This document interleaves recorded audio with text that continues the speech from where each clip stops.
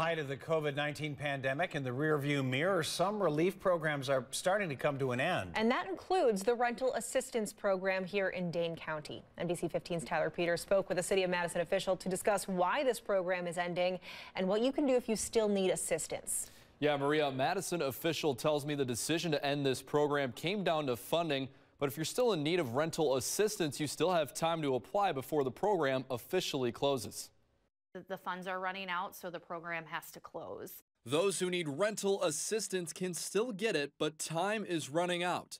The Dane County Core Rental Assistance Program will no longer be accepting applications after May 31st. There are people on staff working as fast as they can to process all of the applications. Stanislawski says qualified applicants between now and the end of May will most likely be accepted. We're very, very confident that we will have enough funding to help out those who apply who are eligible. Since 2021, the federally funded program has dispersed $75 million across 19,000 households in Dane County. It was nice that we were able to get some of these federal funds to make sure that they could remain in their house, which we truly believe that housing is a human right.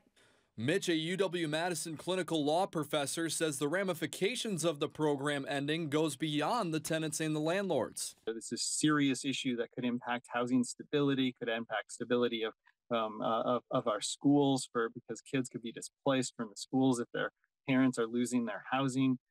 It could impact the job market. Stanislawski says there will still be ways to receive assistance after the core program closes. The good news is there is another program called the Eviction Diversion and Defense Partnership Program, and that basically helps out people who are facing eviction.